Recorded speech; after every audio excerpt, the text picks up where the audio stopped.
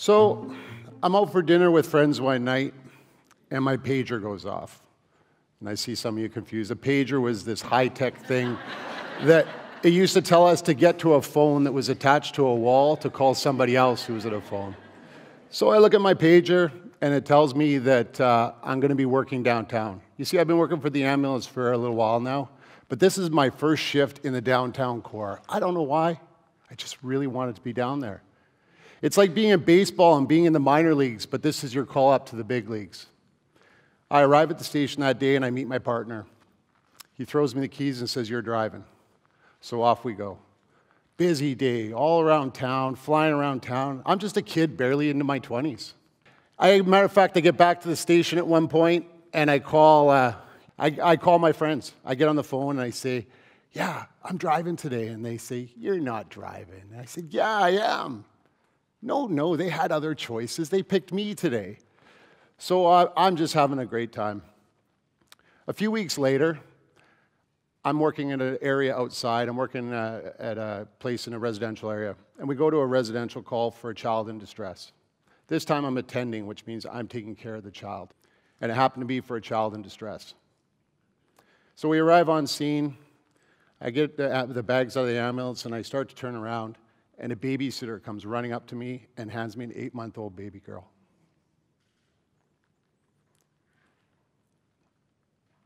She's already deceased. And I'm not kidding you, my first thought, I'm just a kid. I'm just a kid.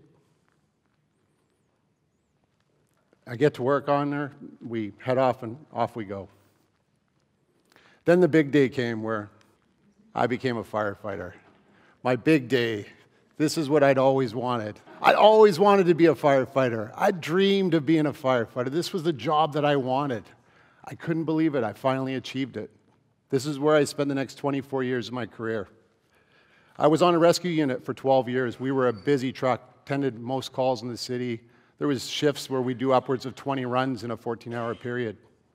I moved my way up through the ranks, became a lieutenant and a captain, started working as a battalion chief. The funny thing was, as my rank started to go up in my years of service, my mental health started to go down. My personality, it started to change. People saw it in me a little bit. I was struggling. Things that used to be fun for me were no longer fun. Kids laughing, it was annoying. When I was at work, I was like a machine. That was my area. I felt nothing. I was good there. It was times when I was alone that was scary. I couldn't hold a relationship together. Broke up tons of relationships, people that cared about me. Lost friends, stopped playing sports with my buddies, and ultimately started to drink heavily. At first, just to sleep at night. Then more and more with free time, it was just to forget about the things that were going on. You see, I was just surviving. I was just surviving. I wasn't living. It happens all the time in the work that I do now. I talk with military and first responders, and they tell me, "Jeff, if I could just get to retirement, I'll be good. I'll get healthy then." But that's not how it works. I felt like that person in a movie, one of those action movies where the person gets shot and he looks and he says, "It's a fatal wound."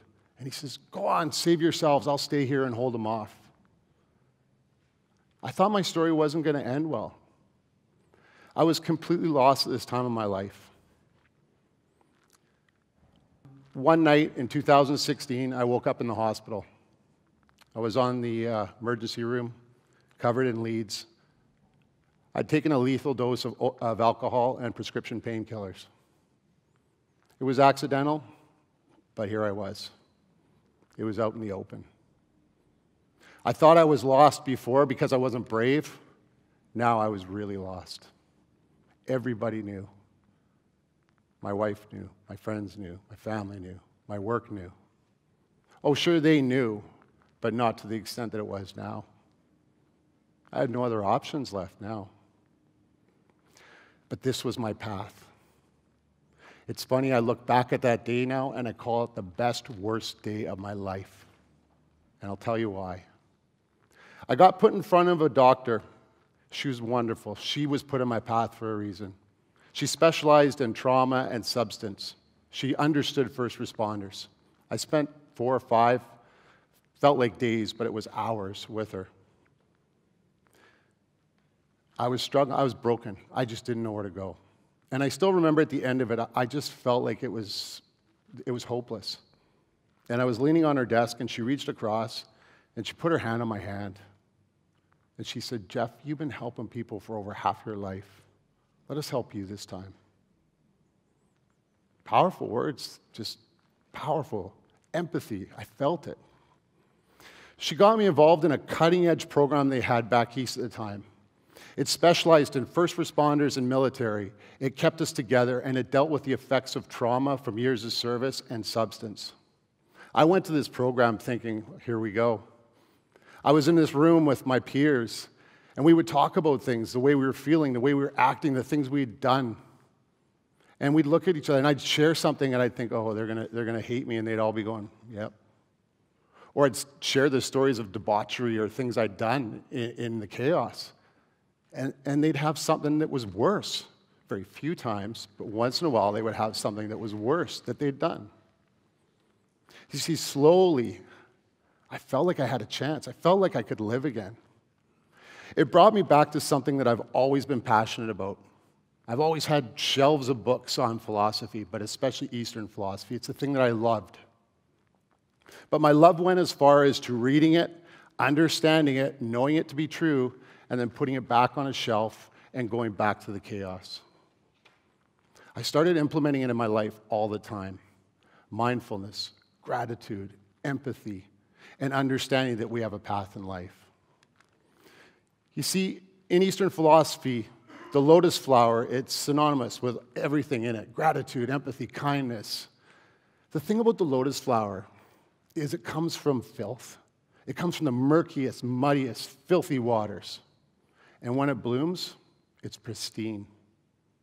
There's not a drop of water, a drop of filth, a drop of mud on its petals. It's unbelievable. You see, it's the same thing for us. One of the biggest things for me now in the work that I do in crisis response, I go to the situations that you see on the news, the mass shootings, the crashes. They're horrible situations. And I help the survivors to get through that first little bit and get them on track to get help. So often I look at them and I say, "How are you doing today?" And what do you think they say to me? "I'm fine." No, fine's not a feeling. You could be hungry, horny, happy. Those are feelings. You can't be fine. It's not a feeling. And then they'll look at me and they'll say, "Jeff, I'm never going to be normal again." And I tell them, "You're right. You won't be that old normal again. But you're going to be a new normal. And our new normal is way better than the old normal." We call it post-traumatic growth. It means we learn from the things that we've been through. It makes us stronger. It's why someone who's given a death sentence of a terminal illness and they beat it, or they survive a crash they should have never survived, suddenly sunsets look different, or their own children's laughter is just unbelievable. Or they walk through a park they walked through hundreds of times, and they see things they never saw or smell things they never smelled. You see, we all have that opportunity to grow, to get better, to get stronger. Just like that lotus flower, we can have a lotus nature, which means we develop and we grow. But the key to this is not keeping it to ourselves, it's to spread it around, it's to share it.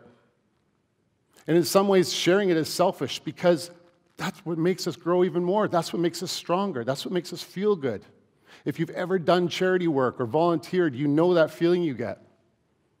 When you have mindfulness in your life and you carry it with you and you spread it, you feel it. It's powerful. It's a call to action to all of you. You see, your path is right where you are meant to be right now. Everybody here was meant to be in this seat today. I don't know what the reason is.